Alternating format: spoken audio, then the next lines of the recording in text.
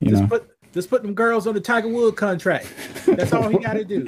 They come in, sign this paper, and then 5 years later, that same person who signed the paper will be whining to the judge, throw that paper out. Right. So I can make a book. Right. That was interesting, and like I said, it came out of nowhere. Oh, it ain't come out of nowhere. I told you that move. I told you that move was going to do something. Right, but that's what we were saying. We was like, do you want to go to Milwaukee? Portland is Portland still, but if you all summer you think you about to be in Miami, you looking for houses in Miami, you know, you may want to when you hear the move is going to be going to what's it called? You might feel a little different. So I don't know. Yeah, I thought she was a divorce hill, but he divorced. I was wrong about who did what. So right, something going on. It was always on the rocks. A lot of times, once you go to a new place, you want a new start. Yeah, and he get to put all his attention on the Bucks and some of those paid women he gonna be hiring. I mean, right, and nothing wrong with that. Right, and nothing wrong with me a couple. And I was just gonna say, make sure he's still an active father, because just because you get a divorce, that kind of stuff does not stop. You know, you still need to contribute. You still need to be present some way. I mean, you know, he's a basketball player. He's gonna be traveling during the season, but just put them girls on the Tiger Woods contract. That's all he got to do. They come in, sign this paper, and then 5 years later, that same person who signed the paper will be whining to the judge, throw that paper out. Right. So I can make a book. Right. You see how America is, man. Yeah. So, and it'd be interesting to see how Zion does too, you know, because he had a rough summer. I told you, Zion. This is gonna be how many years to be in the league? Just fourth year? Yeah, it's gonna be his fourth or fifth. Well, how many games has he played? He's gonna play 20 games. Average 25 points in 25 minutes. Watch this. Shooting 60% for the field. He gonna get hurt going to the bench, getting a water break. Out for 60-something games. Correct. There you go. Did you see where, I know we're about to wrap up in a minute, but did you see where LeBron said, look, the Lakers, this AD's team. Anthony Davis, this is his team. I'm giving him the keys. Huh? What else are you supposed to say, Brady? You're supposed to hype your man up. Is that song, Have You Mess It Up? Have You Mess It Up? What's that song? That's the song, Have You Mess It Up, ain't it? Okay, so is that what he doing? Hell yeah. How the hell is his team? He can't even play 30 games. Right. So what percent of games you think Anthony Davis gonna play this season? 45. And boy, that's a damn shame. That's a shame. If it's 45 on the back end, they winning the championship.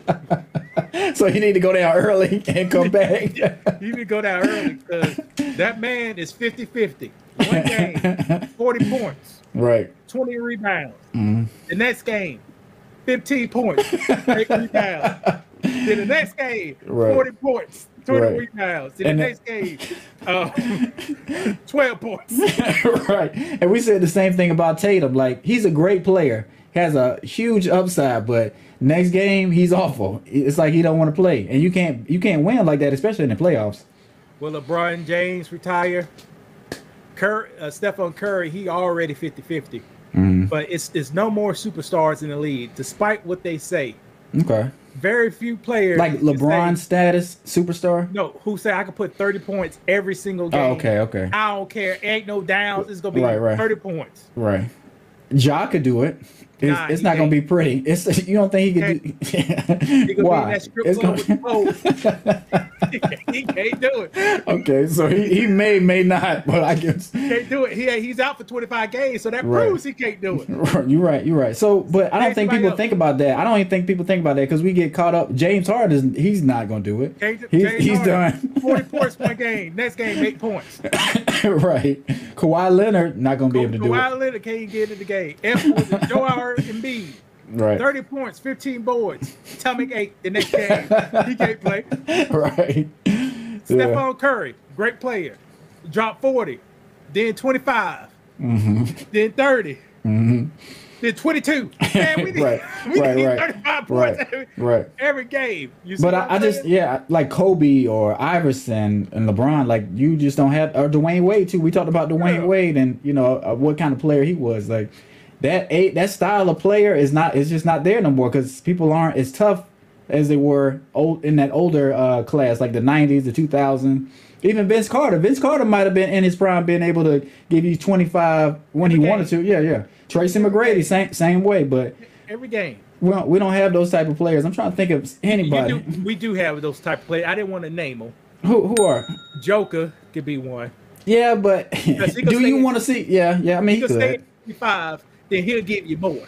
Yeah. Murray in the playoffs, he'll stay at 25, then he'll give you more. Yeah, but I mean, is Joker a superstar? Like, I don't even count those two as superstars. Those are great players, though. But somebody that can score and is like you want to see. Are you trying to go see Jamal Murray? You want to get a Jamal Murray jersey outside of It's not the best player in the NBA. Luka is not the best player in the NBA. We can figure out somehow these white boys can play offense, but they play no defense. Do you need to play defense though in the NBA? In the finals, you do.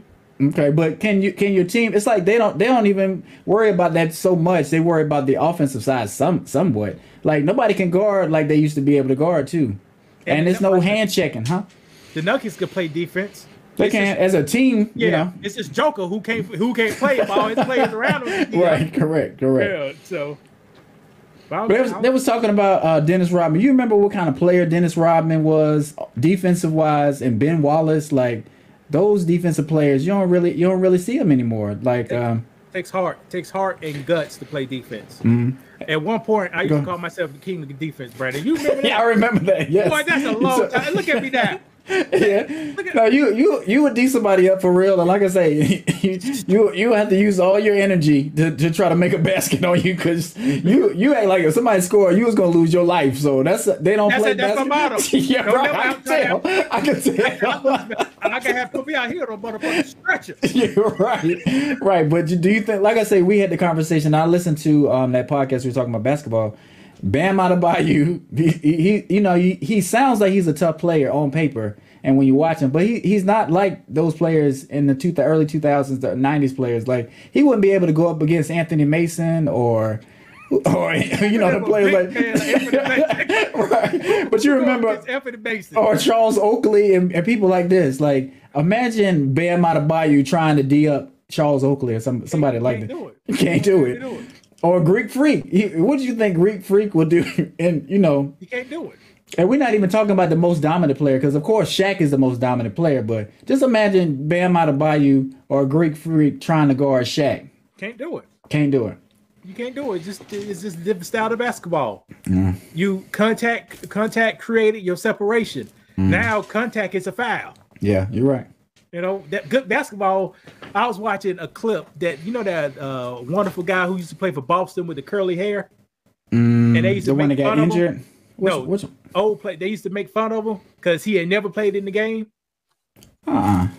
Tired of internet trolls, he issued a challenge to his haters. Brian Scalabrine got a lot of many saying he was more of a cheerleader than an actual NBA player. Haters would consistently tweet at him saying things like, "Even I could beat you." So the challenge was born. Haters could now go toe-to-toe against one of the NBA's worst players in a one-on-one pickup game. Every single person got absolutely stomped, and he reminded them by saying, quote, "I may suck for an NBA player, but I don't suck compared to you. You suck compared to me." But did that stop the haters? Absolutely not. 9 years later, at the ripe age of 43, someone started to trash talk Scalabrine while he was shooting around at the gym. It was a 6'9" high school player that was willing to bet his own shoes he could beat Scalabrine in a game to 11. The final score was a kid loss. The NBA pro got so tired of internet.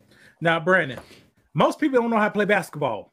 Yeah. Did you see the slight bump to create separation? Right. Yes. Oh, man, and that's the thing. Like but we watch it on TV and we think we could beat these people. You cannot beat these people. Do you remember that basketball? Was it Muggsy Bogues who came to Trenton Park that time and was shooting? I know it might have been with Eric, but I wasn't sure if he was there. It might have been Muggsy or a different Charlotte Hornet player that used to play, but he was old and he was hitting every shot he took.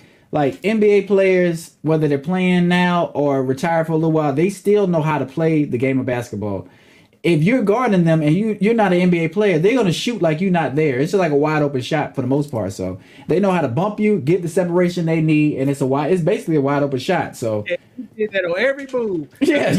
That's not a foul. Right, exactly. Because they're professionals. He had the bowls out. Woo. Right. And he can shoot too. He was a decent player. He's not Sean Bradley, but for a white look, pull his stats up. I don't know. I ain't looking at the stats. Who why they couldn't take his job? He was number one. He is white. Okay, so he's gonna be in the NBA a little bit because of that. And he's in Boston. They loved him. I think he had red hair too, right? At one point, yeah. Yeah. But he was big. He could shoot a little bit. That's almost all you need to do. Play a tiny bit of defense. I think he used to come in the fourth quarter when they was winning, and he'll come in and hit 2 shots or something. The crowd go. He was a crowd pleaser. Yeah, yeah. That's not the only reason. That's a professional basketball player, and that's why he feel that way, huh? Why did he kept Haslam? Why did he keep Haslam for 23 years? Because they can't tell. They couldn't tell Haslam, look, you can't come to the gym no more. What else Haslam gonna do but come to the Heat game? They walk around the gym. They did need Haslam, but Haslam need the Heat too.